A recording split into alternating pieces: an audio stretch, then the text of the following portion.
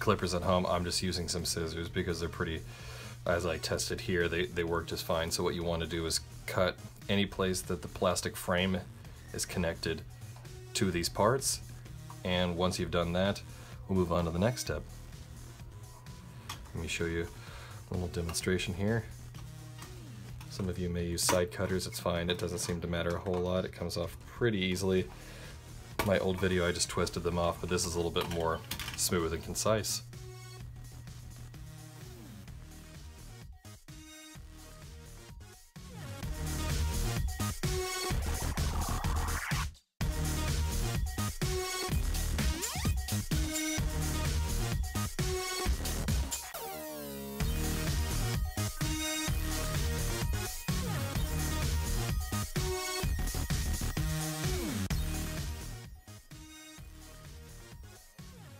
Every piece here has a partner, as it were.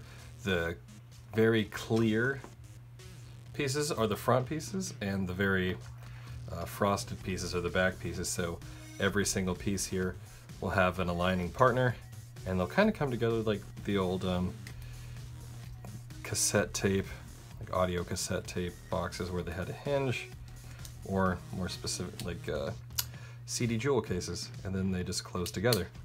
So that's what you'll do with all these. You'll find their partners and put them together. Everything is labeled, so if you have a front piece with a title on it, the back piece will also have the same word on it, and that's how you know how they go together.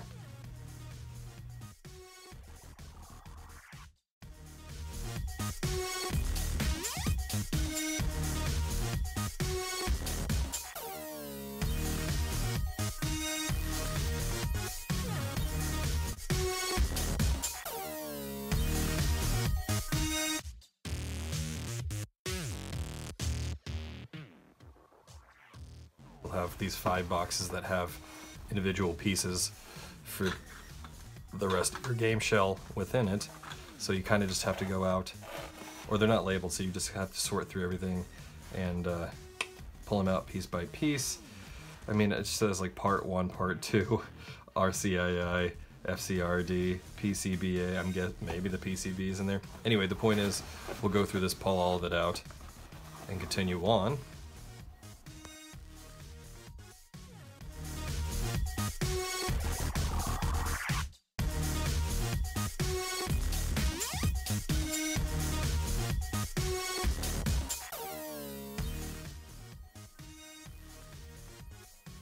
We're going to take, we have 1, 2, 3, 4, 5 piles: screen, main board, speaker, battery assembly, keypad assembly. We have 5 major plastic pieces here, so everything associates with everything. What I am going to do is show you how the screen goes in real quick, as that's ultimately important. Battery cover. So all of these parts, when they go in, only have one way they can go in. If you're forcing something, you're doing it wrong. So first, let's peel the screen away, or the screen protector, I should say. You see here that there's just an empty slot that this would go into. Now you'll also find that if you do it like this, it doesn't it doesn't line up, right? So that means you have to put it the other way, and then you bend it backwards, so this makes it lower instead of being higher the way that it was. So you'll face it with the ribbon bent backward, and then you just gently set it in there and close this behind it. If you want to, right now would be the perfect time to make certain that there's no dust or anything on the inside of the plastic. Sure, you can easily open it back up, but it's just tremendously easier to do it while you already have it open, and it just clicks. And now that's assembled. So what we're going to do is put every piece in every plastic container, as it were, and then we'll move on to the next step. The next step being that we're going to assemble the speaker, because it's a little weird. So we'll come back to the speaker part, but the other ones we'll go ahead and put together right now.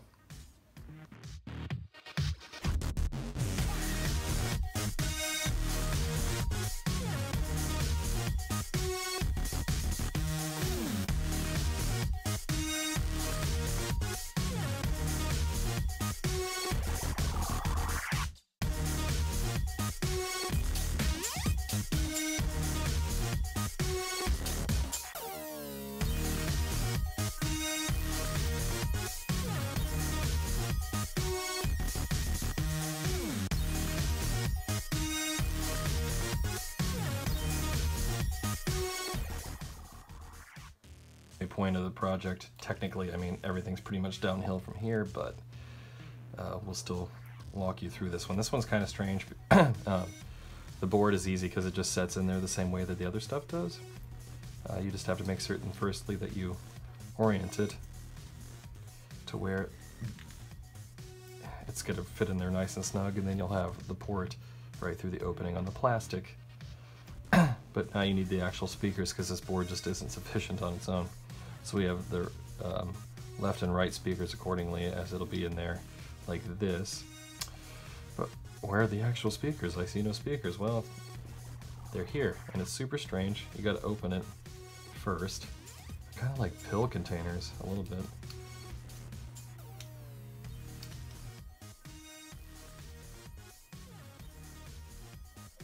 Just maybe get in there. They obviously package it so that these things stay A1.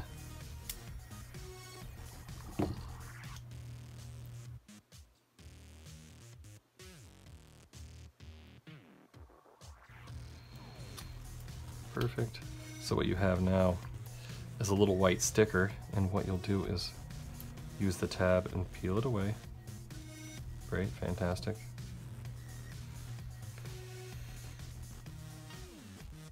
He's in there. Doesn't really matter the orientation because it has connectors on both sides. So just make certain that you set it in there. Bring it a wee bit closer. This has two separate pieces, and then snap the plastic shells together. It's kind of your call, but really that's all the effort I had to put into it. Right? Yes. And so now we'll do the other one.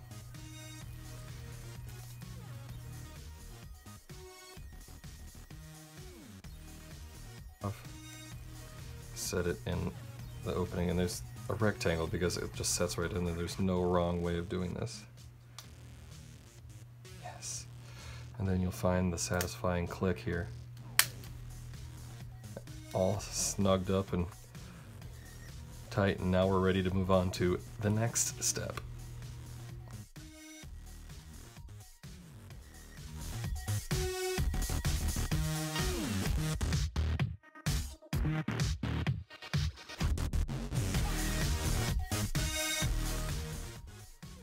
We've attached the screen to the main board as we get closer to full assembly here. We're also going to pop in the micro SD card now. This is going to be easiest to do it at this time. You'll find that there was a micro SD card in with all the tremendous amount of cords there. Don't let those seem daunting, some of them are optional. Alrighty, so the 16 gigabyte came with mine.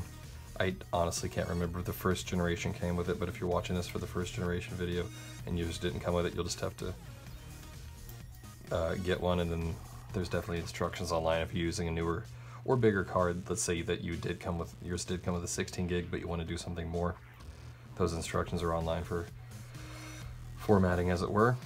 Okay, so now to get this ribbon in for the screen to attach to the main board, we just have to pop the main board back open right quick. This way, right? And the only reason we have to do it for this one is just because there's an actual lock on it. Really just goes straight in. Lock back.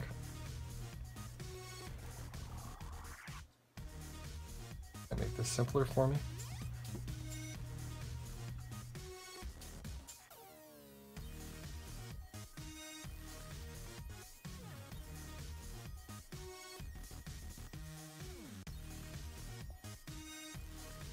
I had it upside down, no biggie. I was like, why isn't that not going? And it's just, you just have to have the arrow, of course, naturally pointed in the same orientation that you see all the top half of the ports. That's where the arrow should be pointing from. And then the little lock just latches over the top of it. So naturally it wasn't going to go in there. I don't know why I couldn't remember that from before. No big deal, everything worked out. I had to take it out to really have it closer to my face to see that, but of course now that you know that, you shouldn't have to worry too much about the orientation. And then we just put it all back together here, so I had to take mine apart.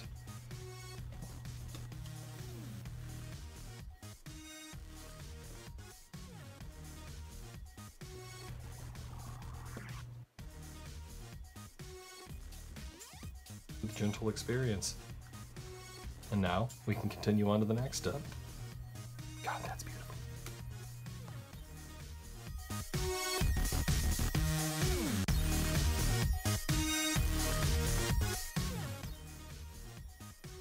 Attaching the battery, the keypad, and the speaker to the main board, just like we did with, well, not just like we did with the screen, because we'll be using these white cords instead.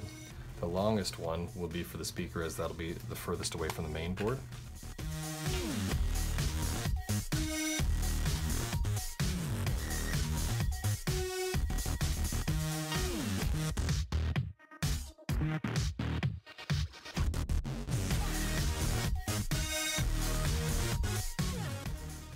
So this one's, then we have two short ones, but the tips of them are all different. So that's kind of how you be. Oh my God, that's kind of how you're going to figure out what associates with what. This one's a 4-pin. Oh, and so is this. Wow, that'd have been luck if I just guessed that right off the bat. But so is that, and I think that since that's like right underneath the that we can use the shorter one here, and let's see here. Aha, keyboard, battery, speaker. They're all labeled for you. So even though they call it keypad on their website and in their press release stuff, they call it keyboard on here. Don't let it confuse you. All right, there we go. We're good, we're good. Perfect. Thank you guys for your patience. And so now the battery will do next because it rests underneath the keyboard.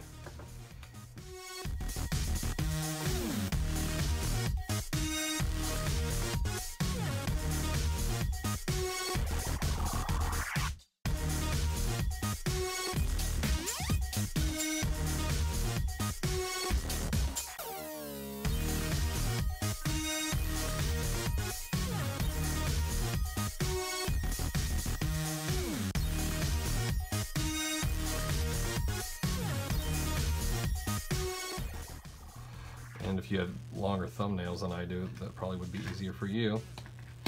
So now we kind of have the shape of a handheld on our hands. Sorry for the pun. Okay, so this is the last piece here. You have the 4-pin. Just take this.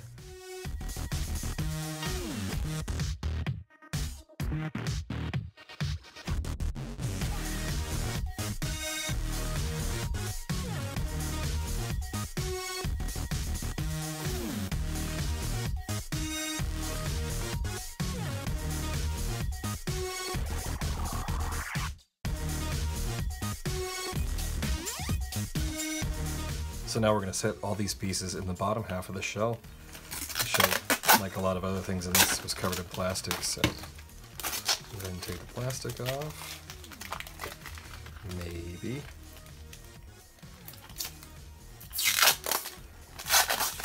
Perfect. It's like flawless without any fingerprints on here. And if you're gentle and careful, you should just be able to lift and set. They all have little grooves here, so there's not really much chance that you're going to goof anything up.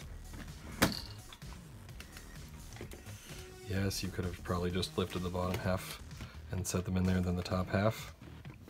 It's however you want to do it. There's no right or wrong way. I mean, I'm sure there's a really wrong way, but I'm saying you can either lift it as one piece or you can do it in two separate halves. Okay. So, such a bugger. Necessary. So they all snap into place. Too much of the ribbon cable for the screen out. Can I push it back in? I had to pull some out so I had extra leverage because my thumbs are so big, my fingers are so big, and these things are so small and dainty.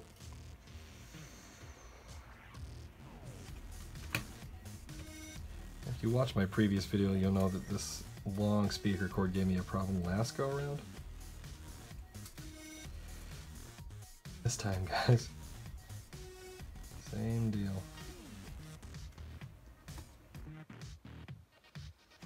It's easier just to snap them in place and then work with the cords after the fact.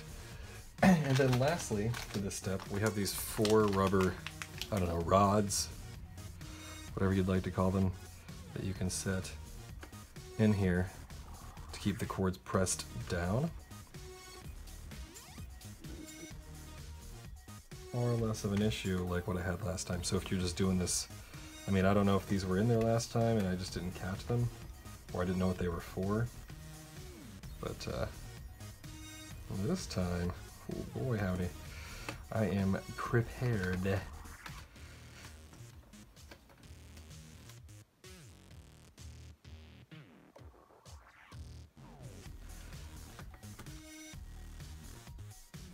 I don't really need, but I'm maybe just going to use it here for this ribbon. Hot dog. I'll fix the B button.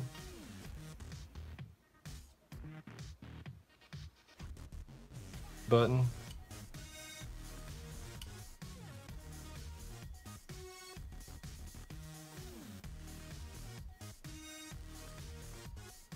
Now we can move on to what should be the final step.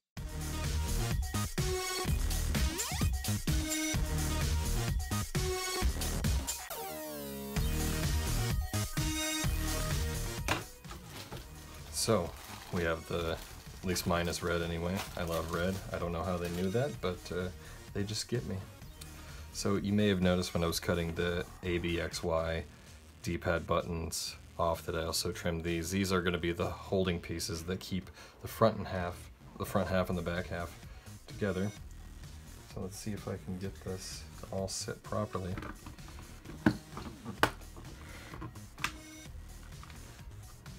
you should have some clicks.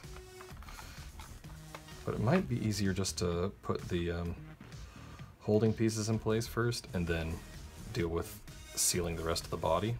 So what you have here is an alignment where these go straight on, and then you just rotate them. Hopefully, there we go.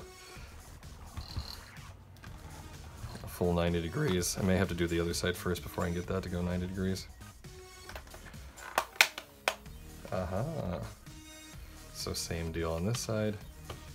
Put it straight all the way down and twist it to where it's all staying closed. Yes. And now what we should have is a good result.